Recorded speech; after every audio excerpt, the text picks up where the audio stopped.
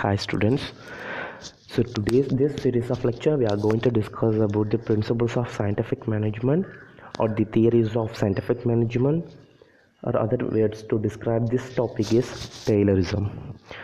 ஆக்சுவலாக வந்து Frederick Winslow tailor FW tailor அப்படின்னு சொல்லக்கூடிய இந்த ஒரு பர்சன் தான் என்ன பண்ணியிருக்காங்க, இந்த சயின்டிஃபிக் மேனேஜ்மெண்ட்டை வந்து இந்த தியரிஸை வந்து ஃபுல்லாகவே சொன்ன அந்த ஒரு நபர். ஓகேவா? ஸோ இவர் வந்து 1856 வந்து பிறந்து 1915 வந்து டெத் ஆகிட்டார். இவர் ஆக்சுவலாக வந்து ஒரு American mechanical engineer and management consultant. So இவரை நம்ம என்ன சொல்கிறோம் அப்படின்னு பார்த்தோம்னா ஃபாதர் ஆஃப் சயின்டிஃபிக் மேனேஜ்மெண்ட். இவர் ஏன் ஃபாதர் ஆஃப் சயின்டிஃபிக் மேனேஜ்மெண்ட் சொல்கிறோம்னா, இவர் தான் இந்த சயின்டிஃபிக் மேனேஜ்மெண்ட் தியரியை, இந்த பிரின்சிபல்ஸை வந்து கொடுத்ததுனால இவர் என்ன சொல்கிறோம், ஃபாதர் ஆஃப் சயின்டிஃபிக் மேனேஜ்மெண்ட் அப்படிங்கிறதா சொல்கிறோம். ஸோ நம்ம வந்து எல்லா ஒரு ஆர்கனைசேஷனுமே வந்து ஸ்டார்டிங்கில் மேனேஜ்மெண்ட் ப்ராக்டிக்ஸை வந்து என்ன பண்ணியிருக்காங்க, அவங்களுடைய ஆர்கனைசேஷனில் ப்ராக்டிக்ஸில் வச்சுட்டு தான் இருந்திருக்காங்க மேனேஜ்மெண்ட் அப்படின்னு சொல்லக்கூடியதை. ஸோ 90ஸ்லாம் பார்த்தோம் அப்படின்னு சொன்னோம்னா பெரிய பெரிய இண்டஸ்ட்ரீஸ் எல்லாமே, பெரிய பெரிய ஆர்கனைசேஷன் எல்லாமே அவங்களுடைய ப்ரொடக்ஷன் ஃபேக்ட்ரிலையும் என்ன பண்ணியிருக்காங்க, அந்த மேனேஜ்மெண்ட் அப்படின்னு சொல்லக்கூடியதை வந்து இன்வால்வ் பண்ணி, ஸோ அதை வந்து அப்ளை பண்ணி என்ன பண்ணிட்டு வராங்க, யூஸ் பண்ணிட்டு வராங்க. ஸோ அவங்கள்ட்ட ஃபுல் அண்ட் ஃபுல் எல்லா டூல்ஸ் அண்ட் மெத்தட்ஸ் அந்த மாடல்ஸுமே இருக்குமா அப்படின்னு கேட்டால் கிடையாது. ஏன்னா அப்போதைக்கு மேனேஜ்மெண்ட் அப்படின்னு சொல்லக்கூடியது ரொம்பவே ஒரு பிரசித்தி பெற்ற விஷயமாக கருதப்படல. ஓகேவா? அதுக்கப்புறம் 1951 தான், 50க்கு அப்புறம் தான் வந்து மேனேஜ்மெண்ட்டோடைய ரெவல்யூஷனே வந்து இருந்துச்சு அப்படிங்கிறத நம்ம ஃபஸ்ட்டு வீடியோவிலேயே பார்த்தோம். ஓகேவா? ஸோ வந்து அப்போ வந்து என்ன பண்ணியிருக்காங்க, அப்போ அந்த 19s காலகட்டத்தில் ஃபுல்லாகவே இருக்கக்கூடிய அந்த கொஞ்சம் டூல்ஸ் அண்ட் மெத்தட்ஸை மட்டும் ஃபாலோ பண்ணி தான் மேனேஜ்மெண்ட் பண்ணிட்டு வந்திருக்காங்க. ஓகேவா? ஸோ அப்போ பண்ணும்போது அந்த மேனேஜ்மெண்ட் பீப்புள் அங்கே மேனேஜ் பண்ணுறாங்களா இந்த மேனேஜர். ஸோ இந்த மேனேஜர் என்ன பண்ணுறதில்லை அப்படின்னு சொன்னால், வேலைக்கு வந்து யாரையாவது பணியமர்த்தும் போதும் இந்த மாதிரி நாங்கள் வேலை பார்க்க போகிறோம், உங்களுக்கு யாராவது விருப்பம் இருந்தால் வந்து பாருங்கள் அப்படின்னு சொல்லும்போது எல்லா வகையான பீப்புளும் வராங்க. திறமை உள்ளவனும் வரான், திறமை இல்லாதவனும் வரான், சோம்பேறியும் வரான், ரொம்ப சுறுசுறுப்பானவனும் வரான். ஸோ இந்த மாதிரி எல்லோரும் வரும்போது எல்லாரையும் மொத்தமாக சேர்த்து என்ன பண்ணுறான், வேலைக்கு எடுத்துக்கிட்டு அவங்கள வச்சு வேலை வாங்குறாங்க. ஸோ இந்த மாதிரி வேலை வாங்கும்போது ப்ரொடெக்ஷன் வந்து பாதிக்கப்படுது. சில பேருக்கு வந்து சரியாக மோட்டிவேஷன் போய் பண்ணுறது கிடையாது, சில பேருக்கு ஒழுங்காக சேல்ரி கிடையாது. ஸோ இந்த மாதிரி ஏன்னா ஒர்க் பண்ணுறவனும் அதே தான் வாங்குகிறான், ஒர்க் பண்ணாமல் சோம்பேறித்தனமாக படுத்தெலும்புறவனும் அதே மாதிரி தான் சேல்ரி வாங்கிட்டு இருக்கிறதுனால இது வந்து ஒரு ரொம்பவே ஒரு என்ன சொல்கிறது, ஒரு டிஃபெக்டிவான பார்ட்ஸாக வந்து மேனேஜ்மெண்ட்டாக பார்க்கப்பட்டுச்சு. ஓகேவா? ஸோ அதனால் அந்த ப்ரொடக்ஷன் வந்து அந்த ஆர்கனைசேஷனுடைய அந்த ப்ரொடக்ஷன் லெவல் வந்து பாதிக்கப்பட்டுச்சு. ஓகே. ஸோ இதெல்லாம் வந்து பார்க்குறாரு ஃபெடரிக் வின்ஸ்லோ டெய்லர். ஸோ பார்த்துட்டு இது நம்ம இது என்ன பண்ணலாம், ஒரு சயின்டிஃபிக் அப்ரோச் கொடுக்கலாம் அப்படிங்கிறதா. ஏன்னா இவருக்கு வந்து ஒரு சயின்ஸ் மேலே அவ்வளோ ஒரு இன்ட்ரெஸ்ட்டு. ஓகேவா? இந்த மேனேஜ்மெண்ட்டோடைய இந்த கான்செப்டையும் நம்ம என்ன பண்ணுவோம், ஒரு சயின்டிஃபிக்காக அப்ரோச் பண்ணுவோம் அப்படிங்கிறத பார்த்துட்டு ப்ராக்டிக்கலாக எக்ஸாமின் பண்ணி பார்க்குறாரு. ஓகேவா? ஸோ அதுக்கு இவர் என்ன பண்ணுறாரு அப்படின்னு பார்த்தோம்னா, அமெரிக்கன் அண்ட் ஆஃப்ரிக்கன் ஸ்லேவ்ஸ் இருக்காங்கள்ல, அதாவது அமெரிக்கா ஆஃப்ரிக்கா வந்து அடிமைகள் இருக்காங்கல்ல. ஸோ இவங்க எல்லாமே என்ன பண்ணுறாங்கன்னா ஒரு கோல் ஃபீல்டில், ஒரு நிலக்கரி சுரங்கத்தில் வந்து என்ன பண்ணுறாங்க, இங்கிலாண்டில் வந்து ஒர்க் பண்ணிட்டு இருக்காங்க. ஸோ இவங்களை வந்து பார்க்குறாரு, இவங்க எப்படி ஒர்க் பண்ணுறாங்க அப்படிங்கிறத எக்ஸாமின் பண்ணி அப்சர்வ் பண்ணி, ஸோ அதை வந்து என்ன பண்ணுறாருன்னா இவருடைய அந்த சயின்டிஃபிக் நாலேஜை வச்சு என்ன பண்ணுறாரு, இந்த மேனேஜ்மெண்ட்டுக்கு வந்து ஒரு தியரிஸை வந்து க்ரியேட் பண்ணுறாரு. ஸோ அதுதான் இன்றளவில் என்னது பேசப்படக்கூடிய இந்த theories of scientific management R principles of scientific management அப்படிங்கிறதா இருக்குது. ஸோ இது தெரிஞ்சுக்கிறதுக்கு முன்னாடி இவர் ஆக்சுவலாக என்ன வந்து எக்ஸாக்டாக வந்து சொல்ல வராரு அப்படிங்கிறத பாருங்கள்.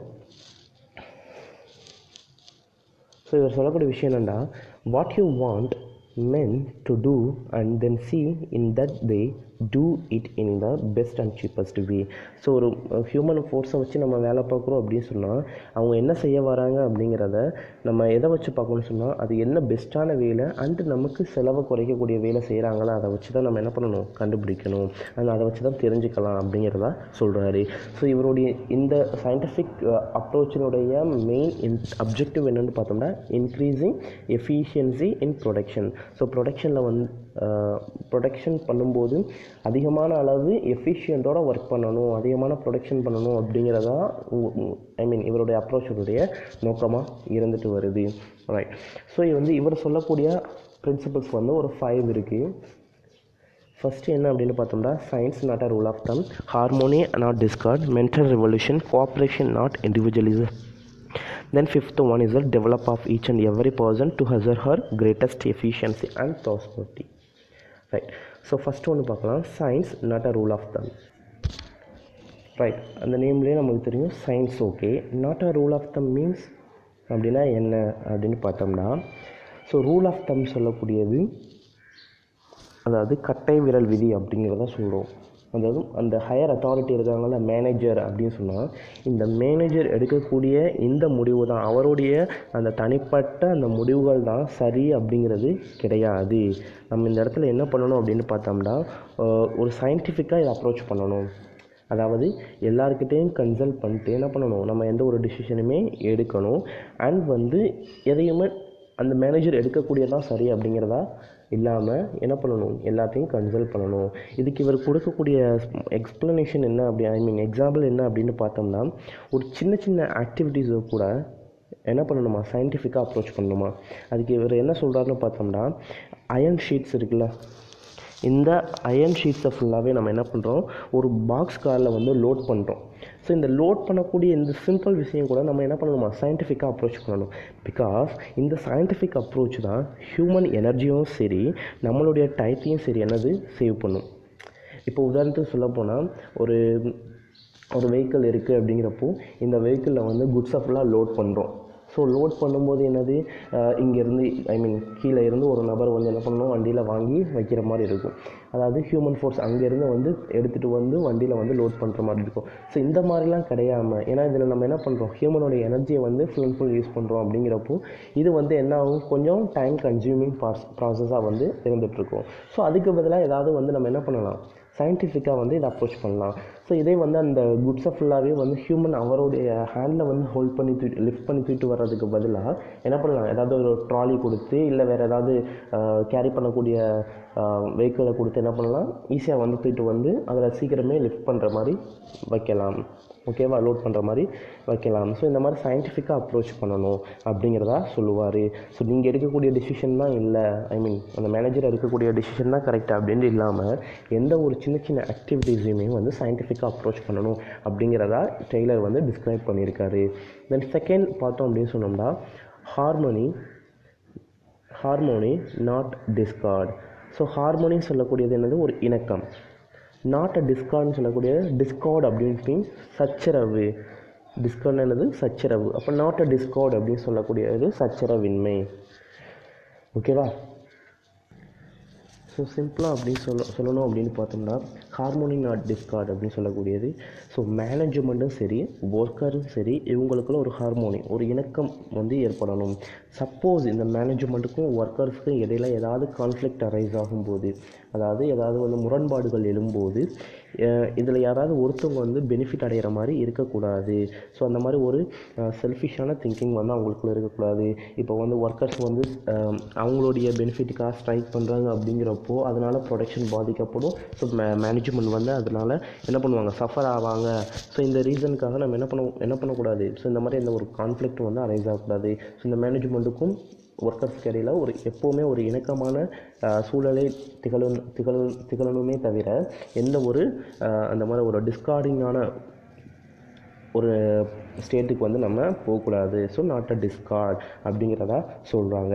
ஸோ இதுக்கு என்ன பண்ணணும் அப்படின்னு பார்த்தோம்னா, ஸோ இந்த சச்சரவுகள்லாம் வராமல் நம்ம எப்போவுமே வந்து ஒத்துமையாக மேனேஜ்மெண்ட்டும் ஒர்க்கர்ஸும் வந்து ஒத்துமையாகவே இருக்கணும் அப்படிங்கிறது பார்த்தோம்னா, அதுக்கு என்ன பண்ணணும் அப்படின்னா, ஸோ அந்த சர்ப்ளஸ், அதாவது அந்த கம்பெனி ஏர்ன் பண்ணக்கூடிய ப்ராஃபிட்டில் இருந்து, அதாவது சர்ப்ளஸ் இருந்து என்ன பண்ணணும், ஒர்க்கர்ஸ்க்கு வந்து ஷேரிங் கொடுக்கணும்.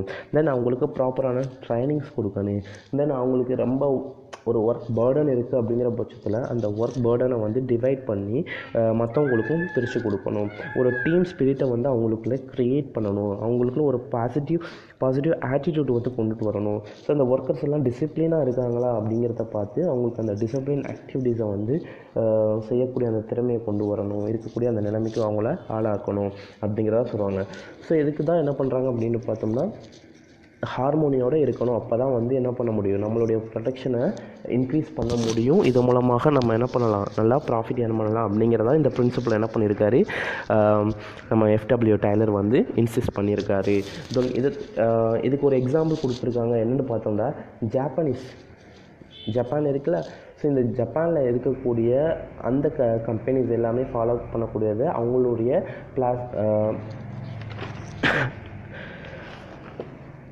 அவங்களுடைய பெட்டர்னலிஸ்டிக் ஸ்டைல் ஆஃப் மேனேஜ்மெண்ட், அதாவது அவங்களுடைய மரபு வழி மேனேஜ்மெண்ட் முறையை தான் என்ன பண்ணுறாங்க, ஃபாலோ பண்ணுறாங்க. ஸோ அதனால தான் இப்போ வந்து நம்ம இந்தியாவில் நினச்சி பாருங்கள், நிறையா மூவிஸில் நம்ம பார்த்துருப்போம், ஏதாவது ஒரு சேலரி இஷ்யூவாது வேஜஸ் இஷ்யூவாது அப்படிங்கிறப்போ ஒர்க்கர்ஸ்லாம் என்ன பண்ணுவாங்க, ஸ்ட்ரைக் பண்ணுவாங்க. அதாவது ப்ரொடக்ஷன் பண்ண மாட்டோம் நாங்கள் அப்படின்னு சொல்லிட்டு வேலையை விட்டுட்டு என்ன பண்ணுவாங்க, ஸ்ட்ரைக் பண்ணுவாங்க. பட் ஆனால் ஜப்பானை பொறுத்த வரைக்கும் அங்கே என்ன பண்ணுறாங்க அப்படின்னு பார்த்தோம்னா, ஒர்க்கர்ஸ் ஸ்ட்ரைக் பண்ணுறதுக்கு பதிலாக அவங்க எக்ஸ்ட்ரா ஹவர்ஸ் வந்து ஒர்க் பண்ணுறாங்க. எக்ஸ்ட்ரா ஹவர்ஸ் ஒர்க் பண்ணுறாங்களா? ஆமாம். அவங்க ஒரு பிளாக் பேட்ச் வந்து அவங்களுடைய ஷர்ட்டில் வந்து பேர் பண்ணிவிட்டு என்ன பண்ணுறாங்கன்னா, நார்மலாக யூஸ்வலாக ஒர்க் பண்ணக்கூடிய அந்த டைமை தவிர கூடுதலாக என்ன பண்ணுறாங்க, ஒர்க் பண்ணி ப்ரொடக்ஷனை இன்க்ரீஸ் பண்ணுறாங்க. ரீசன் என்ன அப்படின்னு பார்த்தோம்னா, மேனேஜ்மெண்ட்டை வந்து இம்ப்ரெஸ் பண்ணுறதுக்காக. பிகாஸ் அவங்கள இம்ப்ரெஸ் பண்ணி, ஓகே நார்மலாக நம்ம ஏர்ன் பண்ண ப்ராஃபிட்டை விட இந்த தடவை என்ன பண்ணியிருக்கோம், அதிகமாக ஏர்ன் பண்ணியிருக்கோமே, அப்போ நம்ம ஒர்க்கர்ஸோடைய அவங்களுடைய கிரிவன்சஸ், அவங்களுக்கு ஏதாவது கிரிவன்சஸ் இருந்துச்சு அப்படின்னு சொன்னால் அதை கேட்டு நம்ம என்ன பண்ணுவோம், சால்வ் பண்ணி கொடுப்போம் அப்படிங்கிறத என்ன பண்ணுறாங்க. ஸோ அந்த ஒரு இம்ப்ரெஷனை வந்து அவங்க மேலே கொண்டு வர்றதுக்காக அந்த ஜாப்பனீஸ் ஒர்க்கர்ஸ் வந்து இந்த மாதிரி வந்து ஒரு பெட்டர்னலிஸ்டிக் அப்ரோச்சை வந்து ஃபாலோ பண்ணிட்டு வராங்க. ஓகேவா?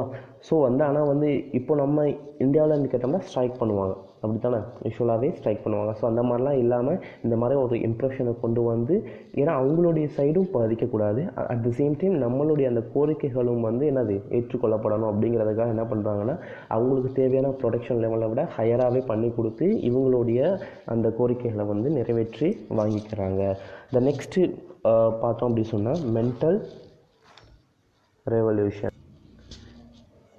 ஸோ மென்டல் ரெவல்யூஷன் அப்படின்னு சொல்லக்கூடியது, மென்டலி வந்து என்ன பண்ணணும், மேனேஜ்மெண்ட்டுக்கும் சரி ஒர்க்கர்ஸுக்கும் சரி அவங்களுடைய ஆட்டிடியூட்டில் வந்து changes. So workers and management ரெண்டு பேருமே மற்றவங்களுடைய இம்பார்ட்டன்ஸை வந்து ரியலைஸ் பண்ணிக்கணும். புரியுதா?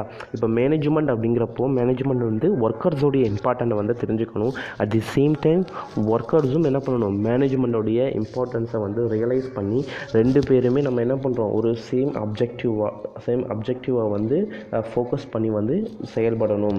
ஸோ வந்து mentally they have to prepare, they have to ready to focus on the objective. So அந்த மாதிரி வந்து ஒரு ஸ்டேட்டுக்கு வந்து அந்த மென்டலி வந்து அந்த ஒர்க்கர்ஸும் சரி மேனேஜ்மெண்ட்டும் சரி வரணும்.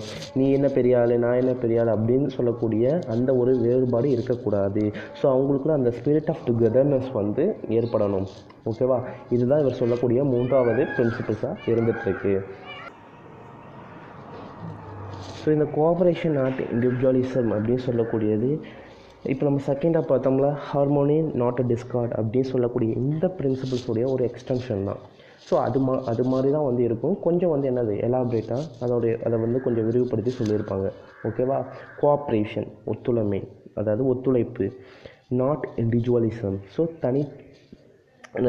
ஒரு தனி மனித தத்துவம் அல்ல அப்படிங்கிறதா என்னது, நாட் இண்டிவிஜுவலிசம்.